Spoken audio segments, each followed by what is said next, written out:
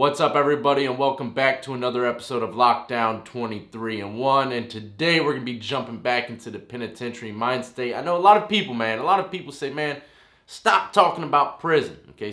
You're not in prison no more. But this channel is built and intended for the individuals that might be going to prison. You know, 1 out of 200 people are locked up in a prison right now in America. That's right. 1 out of 200. That's a lot of freaking people. And a lot of these individuals are out on bond, terrified, not knowing what the hell they're going to do. They've never had any kind of experience being locked up. They might not even be on the streets. They might be, going to prison on some white-collar crime. They're not about that life, but guess what? They're going to have to go. So always keep that in mind when you're watching this channel. It's helping a lot of individuals. I'm not just here meditating on my past and, cherishing my moments in the penitentiary. Look, prison was hell on earth. I cannot sit here and explain that enough to you. I mean, I had a decent time in there for what it was worth, but at the same time, man, you're just rotting away, You're just rotting away, and there's nothing cool about prison. So with that being said, let me also tell you my back is blown out. That's right. Every now and then, like once every 5-6 months or so, my back will go out on me. I don't know why. It's like I got some kind of pinched nerve, but I went to go pick up Lucy last night, and her big bone self just freaking broke me down. It felt like I got shot in the back, and now it's a struggle for me to even sit here in this chair to make this video, but I am pushing through it, and I'm making y'all some content. So I hope you enjoy, and the people that might be going to prison, I hope you learn something from this, because this is real stuff, all right?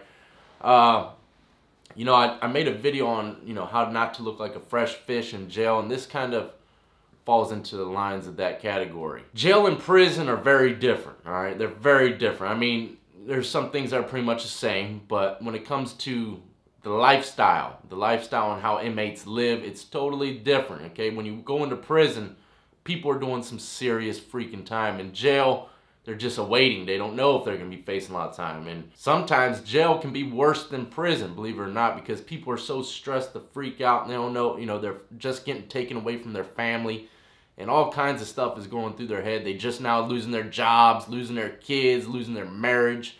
But when you get to prison, a lot of people have kind of settled down. They've came into terms with what they're facing or what they're gonna have to do. But when you get into prison, there's inmates that's been sitting there for years and years, and that's what's bugging them now, okay? Not the fact that they don't know what's gonna happen, but the fact that they know they're probably never gonna see the streets again. And also when it comes to gang life, man, it's a lot more organized, and the racism level definitely increases when you get to prison. But I'm gonna tell you all a few things, few tricks. If you do happen to go to prison and you don't know what to do, you might need to meet someone or break the ice. A lot of people, that's one of their #1 worries, okay? It's not really so much being raped or stabbed, okay? Because a lot of people in jail will tell you that stuff doesn't really happen so much, and the individuals that are getting stabbed and stuff like that are usually gang affiliated or people that owe debts, okay? So the majority of people going into prison are really worried about if they're gonna be able to fit in, you know what I mean? And I'm gonna tell you a few things that you can do to really fit in, break the ice, and get into the groove of your stay in prison. Now we gotta break it down in steps. The first thing that you're gonna be doing when you step foot in prison, okay, you're gonna be eyeballing everything. People are gonna be eyeballing you, but the very first thing, okay, after getting booked in and going through all your little physicals and stuff like that, you're gonna be going through a series of holding cells, all right? Holding cells. A lot of people like me, when I first went to prison, they put me in this cell. I thought that was my cell for the rest of the bid, but it wasn't. It was like a little receiving room, all right? So they jumped me around to 2 different cells before I even got to the main population. So usually when you go to prison, the first cell that they put you in is not going to be where you're housed for, the remainder of your sentence. So just keep that in mind. But when you do get to the housing unit and you see all these people staring at you, everyone's like, okay, we got someone new. What you're gonna do is walk straight to your cell. But when you get to your cell, more than likely your cellmate's not gonna be in there. And especially depending on what kind of level of prison, let's say you're in a low level prison, dude's probably out doing activities until, count time or something along those lines. They're going to school. But usually in like a 3 or a 4, if your cellie's not in there, he's probably in the pod, because there's really not too much movement going on. I mean, there is movement going on, but not as much as in a low-level prison. So you're going to be looking out for your cellie. He might even be in the cell. That'd probably be the best route that you should hope for. But if he's not in the cell, you're gonna ask someone close to you, hey, you know who sleeps in this cell? You know, after putting your stuff up. Usually the cellmate that you have will come up and introduce himself. You know, he'll see you unpacking all the stuff in his cell, and you'll walk up there and say, what's up, you know. But the point is, you're gonna wanna meet your cellie. First thing, smoking, okay? Have a little sit down with them and find out what kind of individual he is, because you're gonna be doing a lot of time with them. You know, you're not getting transferred unless you get in some trouble or something along those lines. You're gonna be spending all your time in the cell with that guy, you know, so you're gonna want to get to know him and figure out if you can actually do that. And a lot of new individuals, they'll go into the cell thinking that that's the cell that they have to stay in, you know. They have these people, they're like counselors, okay? They're like counselors, and you can talk to them about certain things in prison, or even, you know, the correctional officers. You can tell them straight up, look, I talked to this cellmate, man, you just moved me in this cell, I talked to him, man, we are not clicking, okay? There's gonna be some serious problems if you don't find me a new cell, you know? And that's just it. Let's say your cellmate's a really old individual, stubborn, probably looks like a racist, you know what I mean? You don't wanna be doing time next to that dude, so you might have to tell the correctional officer or whoever, sergeant, lieutenant that might walk through, look, don't think of yourself any lower by doing this, okay? It's not any kind of fear, okay? It's just simply because, hey, you know you ain't gonna click with this dude. You know you're not gonna be able to spend a certain amount of time with them. But you gotta approach these correctional officers the right way. You can't just say, hey, oh man, I gotta get out of this cell. This guy's too old, man. He's too old. I can't click with him. You can't say that, you know? I always said the same thing every time if I didn't like the person that they put me in the cell with.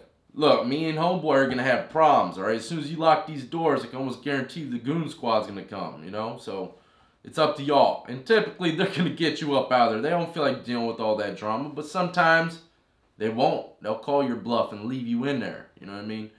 But anyways, you're going to want to figure out how your cellie is and if you can do time with them. The next thing is very vital to me. I think it is one of the most important things for you to get into the mix and break the ice with a whole bunch of different kinds of individuals. And keep in mind, we're talking about Virginia State Penitentiary.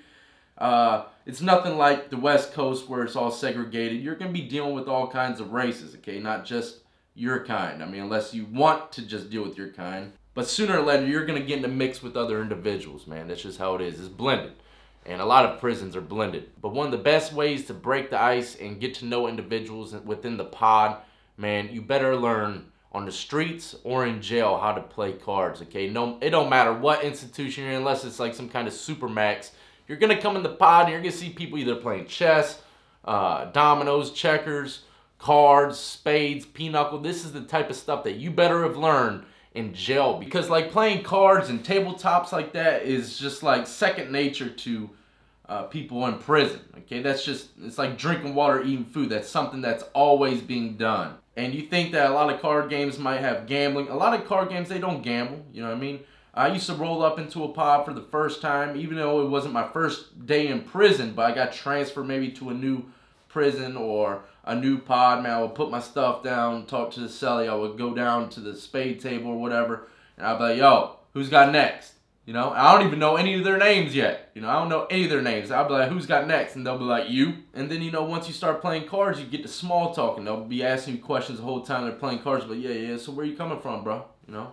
What kind of charges you have. And they're going to start questioning you left and right. Now, another major thing that you need to look out for, okay, when you first come into prison, there might be people coming up to you. Yeah, even in Virginia prison where the racism and the segregation isn't really at high, there's still a higher level of racism than you ever seen on the streets, okay? So when you go into prison, let's say you go into your cell for the first time and two guys come and roll up on you, two black dudes. Let's say you're a white guy, okay, and two black guys roll up on you. That's not typically, they're not typically going to be looking to make friends, okay? They're actually doing some fishing. Someone probably sent them your way, do a little fishing, find out if you're a child molester, find out if you got any money. You know, they might ask you crazy certain questions that might lead into canteen, you know? Man, don't fall into that trap. Don't, as soon as you meet someone and you start talking about money and food, that's bad, okay? That's bad. Just completely veer off of those questions, you know? Don't be scared to be like, look, that, you know, bruh, what does that have to do with anything? You know what I mean? What is that? What is my money or my food? How did we even get to this subject of canteen, bro? I don't even know your name. So be on the lookout for that, man. People are always out there scouting, and you might have, typically, you might have an old individual come up to you, man, for real.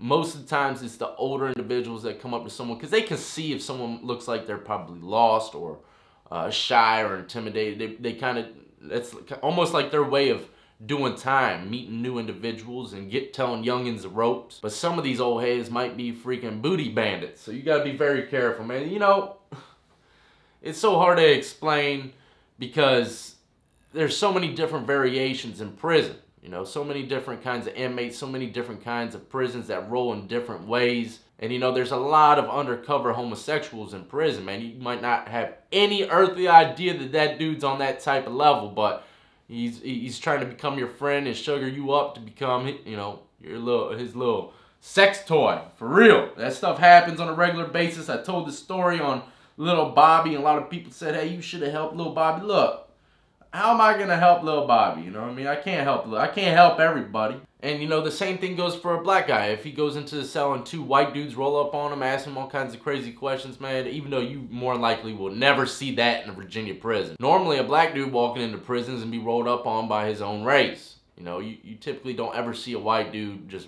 a couple white guys just roll up on a black dude on his first day in prison, walk in the cell and ask him questions. You don't see that. Shoot, I don't think I've ever seen that. You know what I mean? So yeah, always be on high alert on who's going to be talking to you first, okay? Find out who your cellie is.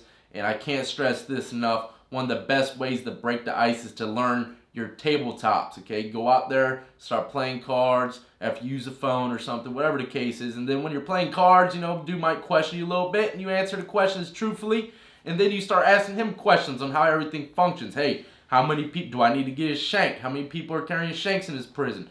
Is there people getting raped? You can literally ask these dudes all this stuff. And they might laugh at you, some of them, but some of them are going to be real and authentic with you, man. You know, these are real questions that you need to ask in the penitentiary, especially someone that you might be playing cards with for a day or two. Very vital, especially with the shank situation, man. A lot of establishments, they carry a lot of shanks, you know, and you might seriously need to get yourself one. And that's just the facts of life in the penitentiary. You also got to be ready to fight. You know, a lot of people ask me, hey, is it possible for you to go through prison and jail without fighting at all?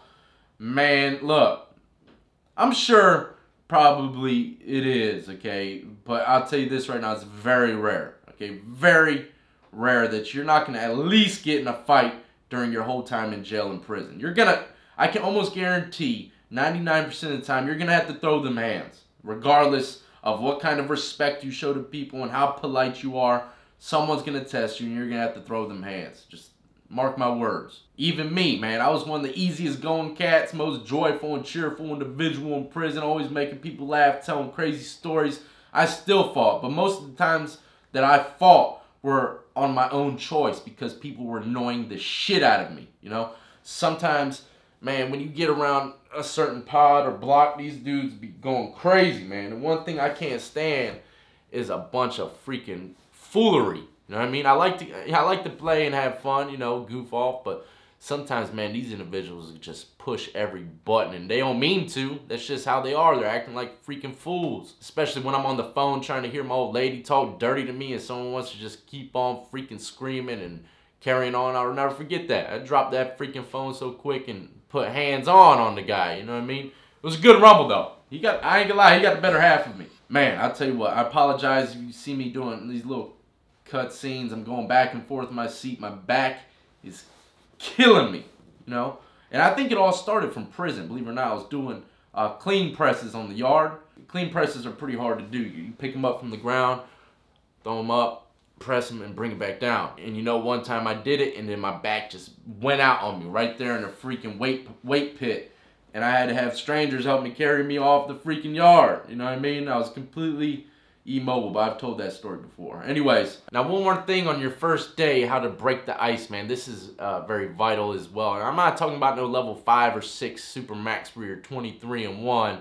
I'm talking about like, you know, level 4 and under, okay? Because level 4 and under typically have these kind of things going on, okay? Sports, okay? You go into the rec yard, you don't know anybody, but you might see a soccer game jumping, softball game. You won't probably see softball too much anymore. They're pretty much getting rid of those, you know? Handball, Basketball, I wouldn't typically say basketball unless you know how to play basketball, because most of the time, I said in my previous videos, black dudes run the basketball court, you know what I mean? So whether you're white or black, just don't think that you're going to go on the basketball court and play a quick game of pig, all right? Almost every single time they go to rec yard, they have some kind of tournament going on, so just keep that in mind.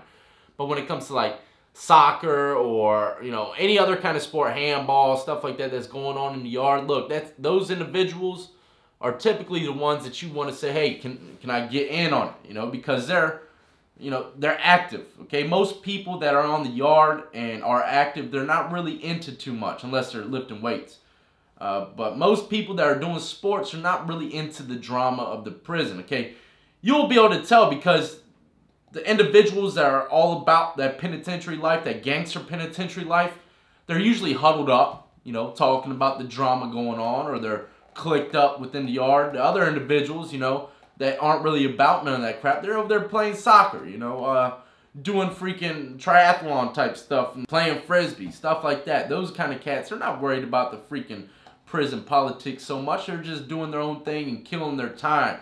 But the guys in the yard to look out for are the ones that are huddled up, clicked up, you know, they're just standing, staring at everything going on, you know, just acting really suspect. But for the most part, you know, people playing sports are typically the ones for you to meet and introduce yourself for the first time, because they're already mingling with all other kinds of races by playing sports. You're going to see, and keep this in mind, this is in Virginia, all right? And I know it happens like this in a lot of other prisons, You'll go out there, you might see black, white, Hispanic, Asian all playing a soccer game, you know? And those are the guys you want to get up with, because they're not worried about race, they're not worried about their gangs or anything like that, because if they were, they'd be chilling with their whole clique. But, you know, to wrap this up, there's all kinds of ways for you to break the ice and introduce yourself to individuals, but there's one huge piece of advice I do need to tell you, man. Do not act more hard than what you are. Nobody likes you acting like a freaking hard ass. No one likes that, okay? Just be you. Be relaxed, take your time with individuals, and don't try to show off or tell crazy war stories or try to get in a mix with the most gangster-fied individuals in the pod, man. I can almost guarantee that you're going to live to regret it. Your word is bond, and respect in the penitentiary goes a very, very long way. It's nothing like the respect out here in the streets. I'm talking about the respect level is so high that I'm talking about if you even drop your pencil in front of someone the wrong way, it could get you freaking beat down, okay? Always make sure you say, excuse me, pardon me, I apologize. You know, it's so strange because in the streets you'll never hear that kind of stuff. But in prison, man, it's like you gotta be 100% polite, okay? Because the wrong way that you handle something another inmate could take it personally and straighten it right there on the spot, just simply because you didn't say excuse me. It's very strange, man. It's very strange how everyone has to be so polite sometimes in prison. But, you know, there's other inmates that aren't polite at all. You know, they aren't polite at all. They just carry you. And they know you're not going to do nothing because they got 50 freaking soldiers behind them. You know what I mean? But there are people that do something. And typically they get beat the hell out of by more than one individual. But anyways, until the next time, do not forget to hit that like and subscribe button. My back is absolutely killing me. I got to get out of here. Go check out all of the links in the description of the video. And yesterday I had a little family dinner in my mom's house, and my brother made his debut appearance. And I'm going to be making that video. It's going on my wife's channel, The Compound 24/7. If y'all want to know what my oldest brother looks like and how he acts, he even tells a couple crazy stories of when I was a little kid.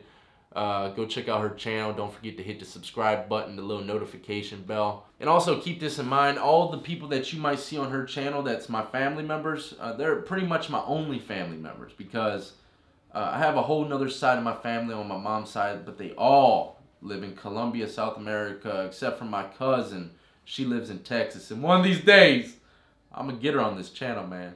Love you, cousin. But anyways, as always, I salute to every last one of you who've been supporting me since the beginning, and everyone who's just now joining the Lockdown Compound. And before we end this, I'm going to show you the door of fame so that y'all do believe that I am putting all of y'all's donations on the door. I'm going to do a little slow jank really quick. Hold on.